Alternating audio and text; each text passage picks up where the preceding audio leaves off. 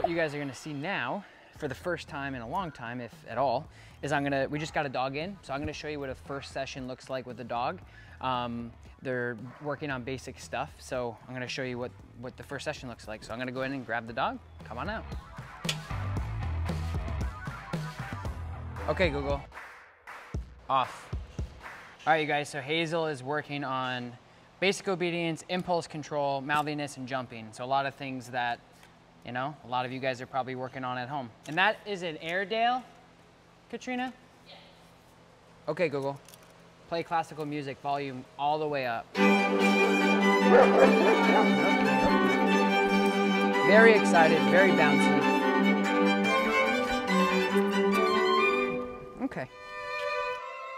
So all these things, very typical terrier, very typical dog, really. A lot of the behaviors that you guys are seeing here, the jumping, the uncontrolled on the leash, pulling, overexcitement is just literally lack thereof structure, lack thereof, what do you want them to do other than this? So no punishment, no direction, no leadership, no basic foundation. So let's see what we can do with this pup. So we're gonna start off with some relationship building stuff. Hazel, come. Yes, good come. Yes, good come. So I'm just doing a little introduction to some food. Good, good, just a little bit of structure here. So leash pressure if we're not paying attention, and then food if we are. Checking me out. Yes, good sit. Okay, heel. Good. Hazel, heel. Good heel. Good. Good job. Heel. Good. Good. Hazel, sit.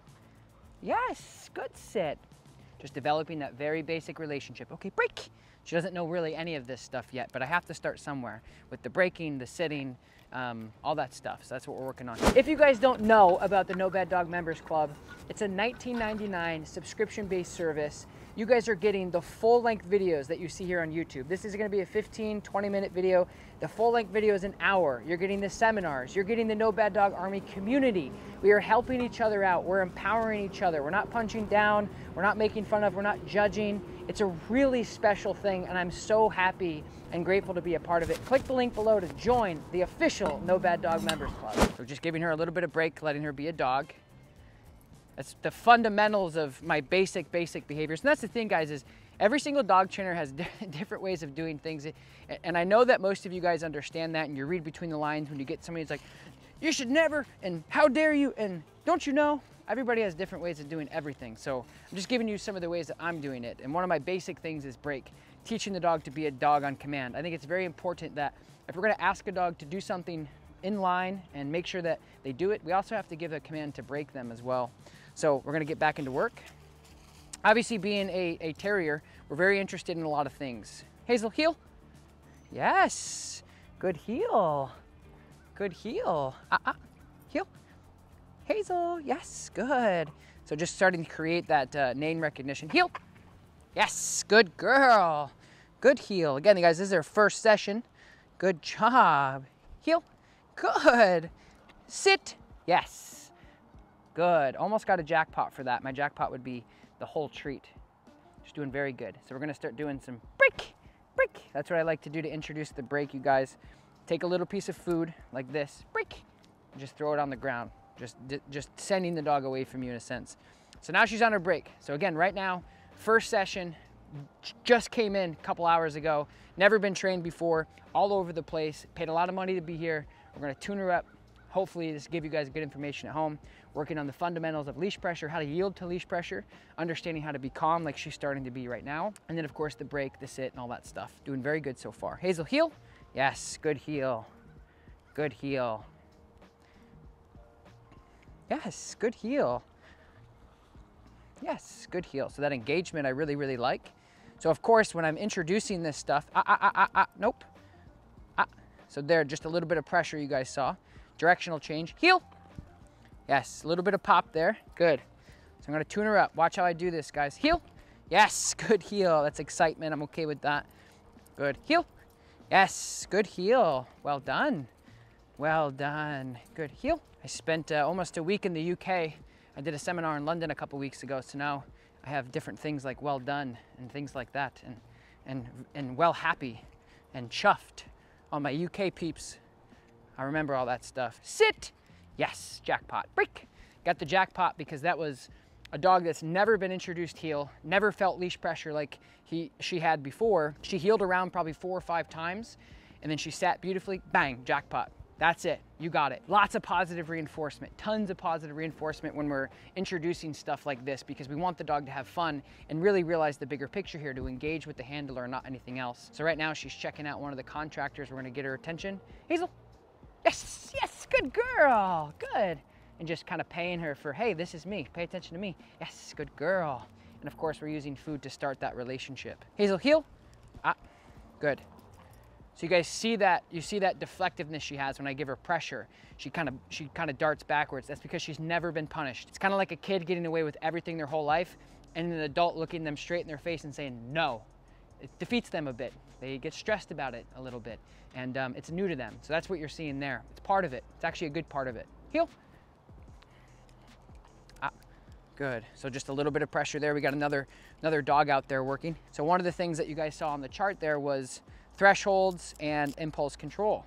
So impulse control is exactly that. Good sit. I'm gonna take a piece of food. We're gonna throw it on the ground. We're gonna hold that sit.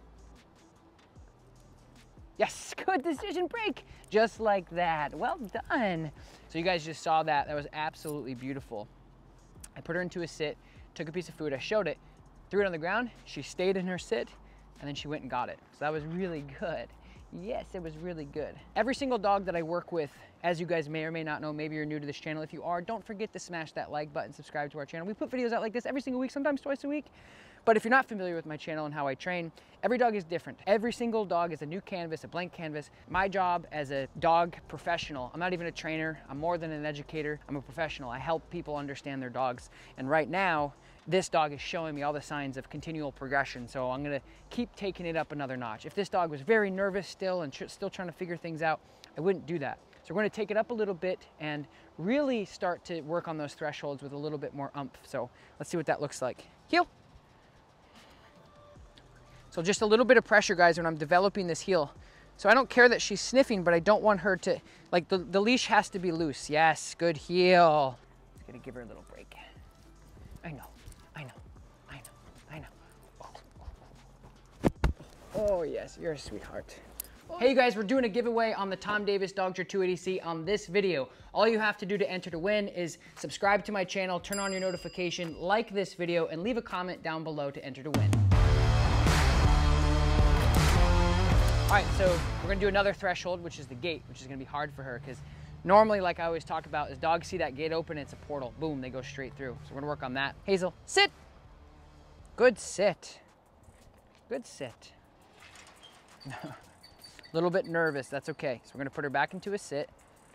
Sit, yes, good sit.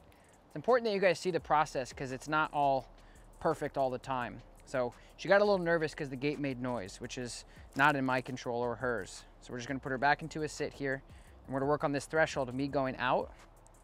Yes, good sit. Paying her in the position we want her to stay in. Yes, good sit, good. Well done. Okay, break. So she just got over that little fear there. So before, when the gate hit the post or whatever the heck it did, she got out of there. This time, the gate hit the post and she thought about it, but she stayed in her sit, bang, jackpot. So again, threshold building. She's like, oh my God, I'm so nervous, I gotta get out of this situation. And she overcomes that through me being the leader, saying, no, it's good, you're good, you're good.